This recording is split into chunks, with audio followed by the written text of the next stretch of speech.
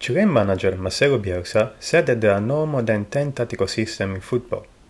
These tactics went through different phases in the history of football.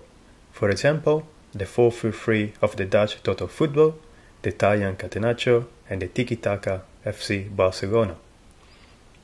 Since GPS were introduced, the physical data became more and more important within the clubs. For example, they are fundamental to have the knowledge to train players physically at the individual position match workload demands. So a question comes to our mind. Do different football tactical shapes lead to different match workload? The authors of this paper provide an answer. The most common 5 tactical shapes were studied: the 4-4-2, the 4-2-3-1, the 4-3-3, the 3-4-3, and the 3-5-2.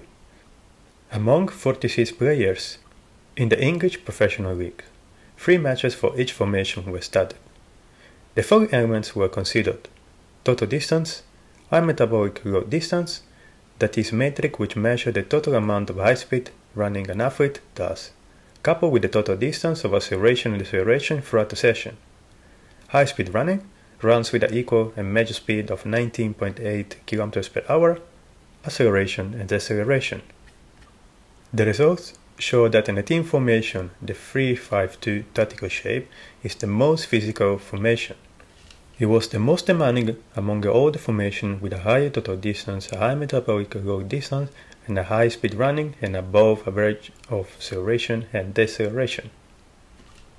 Further, the physical data will also look into individual position: wide defenders, central defenders, wide midfielders, central midfielders, and forwards, also known as strikers or attackers. The result showed that central midfielder covered greater distance in the 4-4-3 formation. Forwards had the higher speed running in the 3-5-2. The central midfielder covered greater the high metabolic rate distance in the 4-3-3. And the wide midfielder performed a greater number of deceleration in the 3-5-2 formation, and forwards performed a greater number of acceleration in the 3-5-2.